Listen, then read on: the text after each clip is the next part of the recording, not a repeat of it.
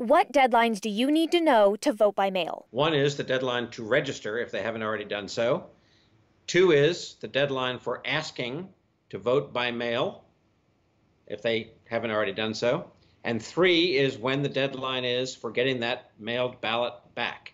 That's probably the most important deadline. In 9 states and Washington, D.C., all registered voters will automatically receive their November ballot in the mail. Everywhere else, voters need to request a mail-in ballot, but some states, like Minnesota, don't have a deadline to do that. We have no deadline in Minnesota, which means that someone could technically order a ballot mailed to them the day before the election. That's not a very smart strategy. In 30 states, mail-in ballots must be received on or before Election Day. In most other states, late-arriving ballots are still counted as long as they're postmarked by November 3rd. Millions of Americans are expected to vote by mail for the first time this year. The U.S. Postal Service put out its own recommendations, telling voters they should allow at least 1 week for their ballots to be returned by mail. Even though it's, I think, pitched as a convenience or a luxury for voters to be able to vote by mail, it does come with complications in terms of having to start earlier, to cross all the T's and dot all the I's. Stephanie Liebergen, Newsy, Miami.